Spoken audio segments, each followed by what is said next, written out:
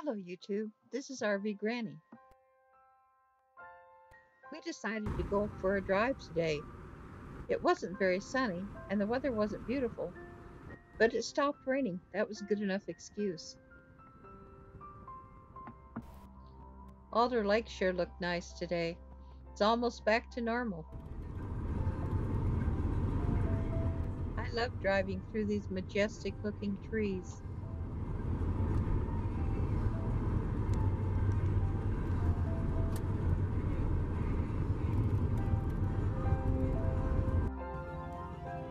We should have checked online before we came. The road is closed because of the fallen trees. This forest road that runs along Skate Creek used to be open all winter, but I suppose the Forest Service doesn't have the time or money to keep it open in the wintertime anymore. The last time we were here was in August, during the middle of the drought. We just wanted to take another look now that the drought is over. This is Copper Creek.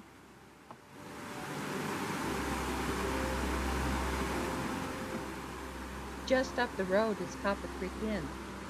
Copper Creek Inn opened in 1946. Originally it was a service station and a lunch counter. Now they have 9 cabins out in the woods and they serve wonderful meals here. Their specialty is blackberry pie and my husband's favorite, copper toppers. Copper toppers are a homemade cinnamon roll with a caramel sauce that you can pour on top. My husband loves them.